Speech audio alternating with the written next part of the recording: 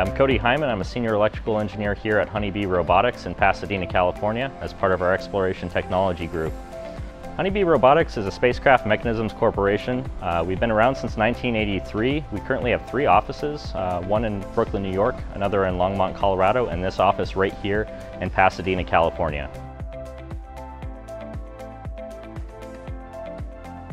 My office specializes primarily in exploration technologies, hence we are the Exploration Technology Group. We develop systems like this drilling system behind me here. We've developed a number of technologies that have flown in space before on Mars Rovers, Mars landers, and are continuing to push the boundaries of space exploration in terms of sample acquisition and handling for terrestrial bodies in the solar system.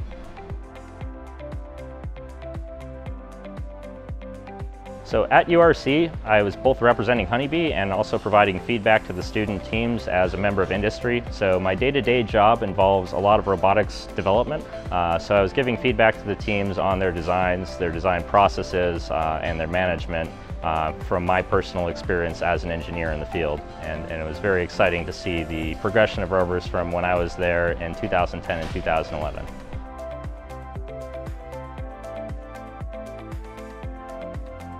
It's definitely a lot less stressful being an industry representative at URC rather than being in the trenches fixing a rover last minute for the competition.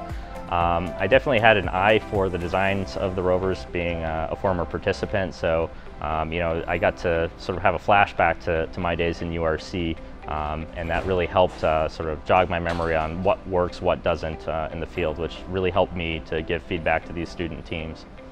There's always a lot of bits of small advice I can give teams, but there are 4 key high-level points that I like to point out. One of them be start your rover early and try to finish early. Give yourself plenty of slack time, especially towards the end of the year for testing.